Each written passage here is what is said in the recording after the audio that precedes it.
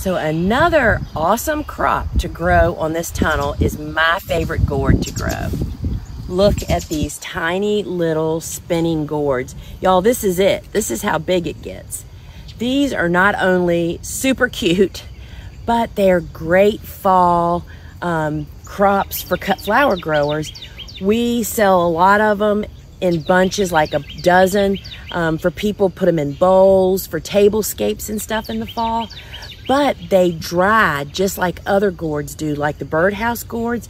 They dry, and then you can do so many crafts with them. Christmas ornaments, oh my goodness, y'all. You can make so many cool things out of these, and you can see they're pretty prolific, and it is just a really cool crop, and they're very quick. Takes about, I think it's 60 days from seed to this. So it is a quick crop, and it's a really fun one, especially if you have kids, to grow it and dry them and do your crafts all winter long.